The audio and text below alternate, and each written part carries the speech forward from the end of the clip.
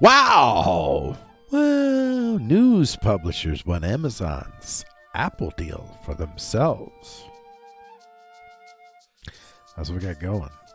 But you know what we do on here? I don't know. Should we always do this? I don't know. Do we wait for the beat? Do we wait for the beat? I'm thinking we do. Here we go. There we go. I don't know. Y'all tell me, comment down below if that's true. If I should wait for the beat or if I should just get on with it.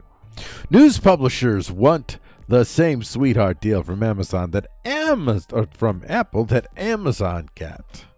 Now, what I have to say first is after news publishers saw under Apple's hood, they want a taste of that sweet, sweet Amazon dealness. It appears Apple has given Amazon deals on their App Store presence that no one else seems to have gotten.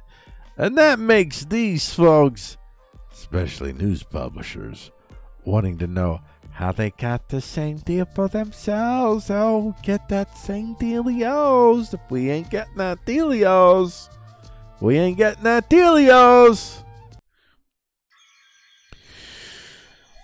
This is from Full.com. News publishers want the same sweetheart deal from Apple that Amazon got. News publishers. I don't know why I wrote that. News publishers, Amazon, Apple. Okay, good. It was a pretty big deal when Amazon.com brought its Prime Video app to Apple platform back in 2017. Up to that point, the two tech behemoths had been locked in a standoff as Amazon had refused to sell the Apple TV set-top box. Oh, that sounds cool. Set-top box. I like it. Because Apple has strict rules surrounding its 30% cut of digital sales and subscriptions. Really strict rules like, yo, we're going to get our cut. We're going to get our cut. Lawmakers released documents last month as part of a broad antitrust investigation, and they showed that Apple's a tool. I mean, I'm sorry. We're decent. That Apple gave Amazon a sweetheart deal. The Mac maker would only take a 15% cut. Man, that's still a big chunk of change. 15% cut of any subscription sold to the Prime Video app. That is a big old chunky chunk. Kint notes that almost all of the association's members offer iOS apps and have to pay the normal commission structure of 30% for the first year before dropping to 15% thereafter. Those companies would naturally prefer to pay reduced fees, and Kint is asking what those vague conditions are. Even outside of the App Store, news publishers already have a complex relationship with Apple. The company reportedly keeps half of all Apple News Plus subscription revenue. Wow. While the remaining half split up among publishing partners based on engagement. Oh, man. Imagine that, where all you got to do is provide the app and you're getting half the deals. All this hard content production, you're sucking all the resources that would other go. And where's it going to? It's going to frickin' Bezos. Going to old Jeffy so he can keep subsidizing the Washington Post, so he can keep parroting whatever the Chinese Communist Party would have that dude parrot. So those terms are why many. That's a little bit of a hyperbole there, and being a little bit, but there is some degree of truth to that. Those terms are why many prominent publishers have chosen not to participate. The New York Times pulled out of the Apple News platform altogether over the summer. Publishers certainly don't have the type of sway that Amazon does. Well, nobody has that kind of sway. That swag is swag other than Apple. But they're now trying to call Cook out. Timmy Cook out for apparent discrepancies in Apple's policies. Spaghetti-o. Well, so we got ourselves an issue here, folks, and I don't think they're going to solve it with a word of goodwill and cheer. I think fundamentally their problem is that they're, well, let's just be honest. The fundamental problem here is Apple is now vulnerable, and now everybody says, "Hey, man, you know, we could whip this up, man. We could possibly,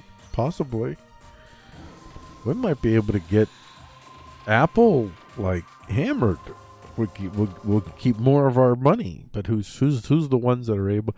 Who's this gonna? It's just like watching two big pig behemoth gargantuan mythological beasts overhead fighting over like the last little scraps of a human that they've ripped apart, and now there's only like maybe just a little part of an arm left, and that's what it looks like watching these top heavy parastates at this point, these top heavy behemoth parastates, watching them trying to prevent one another from getting too much of their goody goods. It's like the small content creator isn't going to benefit from, well, they might possibly, but most likely isn't going to be benefiting from news publishers, Amazon, Apple. That's the key phrase that I entered because I have reasons. And this is, I have reasons for the phrases that I pick, okay? That I do the Google news search one that we go through here. Major news publishers ask Apple what can get them an App Store deal like Amazon's. And that's from The Verge. Mac rumors news publishers want the same discounted 15% revenue share Apple offered Amazon Prime Video. CNBC news publishers ask Amazon for the same App Store deal. Media Post, publishers are right to seek better deal from Apple. Yeah, I mean, I just want you to know, in large part, most of the news that deals with issues like these really do reflect like which particular parastates have those particular publications. So you can tell a lot from the publications by the angles that they take. If they happen to be in fields that maybe they see a benefit to Apple winning the day, or maybe pragmatically they think, maybe this isn't going to really sell in the end, and whatever reason. But by and large, I mean, I think mostly the media probably is, they're the behemoth on the other side. It's like, give me more. There's a little bit of marrow left in that bone, and I want more than 70%. I would like 85%. Cash on the barrelhead. That's kind of what they're doing right now. And then we got CNBC news publishers ask Apple for the same App Store deal. Oh, I reread that. Where are we at here? Publishers letter spotlights Apple tax and digital news delivery. And this is, I think this is a little bit interesting, I think. That story there, but I have an interesting, maybe an interesting story, but let's just float on this real quick here. No thank you, I don't want updates from you. To paraphrase George Orwell's Animal Farm, all developers are equal, but some may be more equal than others. To that end, this is payments.com. Okay. To that end, as reported by Bloomberg, several publishers, including the New York Times, CNBC, and News Corp, among others, petitioned Apple CEO Tim Cook to offer a commission structure similar to the ones given Apple for its video streaming content. So you can see that. And then you get this little bangity bang right here. We've got Microsoft news publisher joins Spotify fight against the Apple tax. The fight against the Apple tax is heating up, with news publishers and Microsoft setting up to the plate. News apps that offer subscription services are in the same boat as Spotify. They're forced to hand over 30% of monthly subscription fees to satisfy the Apple tax in the first year. Then, Apple cuts them a break and takes only 15% afterwards. News of Apple giving special treatment to Amazon has riled up services that rely on subscriptions. People are just going to eventually figure that they really just can create apps that can be offered on their websites, and people will once again go to websites. Maybe the websites will start to return. We'll start going just to central hubs all the time. But I digress. A group representing the New York Times, Wall Street Journal, the Washington Post, and other publishers seek to reduce the Apple tax. The terms of Apple's unique marketplace greatly impact the ability to continue to invest in high-quality, trusted news and entertainment, particularly in competition with other large firms. That's just not even half of it. I mean, there's so many ways that so many of these digital platforms have, and even Google, that might want to go after Apple. Even some of these very platforms, not like the news publishers themselves, but some of these very platforms, certainly Facebook, Google, Twitter, if they get involved in this in any way, shape, or form, they've taken a lot of revenue that might normally have stayed in newsrooms, and they put that revenue in the hands of a very, very small number of San Francisco elites that have now turned that wealth into the well, with great power comes great responsibility. They're like, responsibility? Fuck that shit. Let's do it. Remember when Oliver Cromwell, like, as soon as he got power, even as he was rising in power, even before he was solidified as Lord Protector, that whole process, he couldn't really control because he rose under. I mean, his appeal to moral certaintarianism was even worse than what you're seeing from the DNC SJW kind of version of the universe.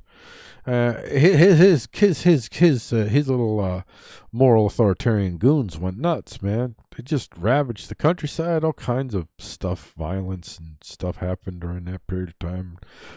Unrest and Catholics killing Protestants, Protestants killing Catholics, and I guess at some point Cromwell, Lord Protector, had his peace, and he was able to sustain it for about 10 years or so, but not fully, not completely. There was all kinds of disruptions and quiet dissents and underground dissents, and as soon as he was killed, or no, he didn't die. I'm sorry. As soon as he died, the whole thing was killed. That's what I meant to say. As soon as he died, the whole thing was killed pretty quickly. And they started off by trying to get rid of the monarchy. They became the monarchy, and then when he died, they restored the monarchy, giving it to Charles II. They killed Charles I, and they brought in Charles II after his son. Anyway, well, that's the path that we're going down with these folks that have this particular bent about them, these San Francisco, Simi Valley, whatever, these folks that live in this very, very, very, I'm not talking about the rank and file folks grinding away. Some of them are virtual slaves. I mean, they're making like $100,000 a year, but that $100,000 a year is like their expenses are $112,000 a year. So they're not living the good life. Many of these folks, I feel bad for many of them. I think many of them are deluded, but that's many of us are all deluded. So they're not alone there. We're all deluded in many ways. But these particular, the highest level folks, these folks, they've kind of gone down this, they're going to use their powers for moral authoritarian and gatekeeperisms. And how convenient that once you get the power, you come up with rules to shut the door behind you. What a surprise!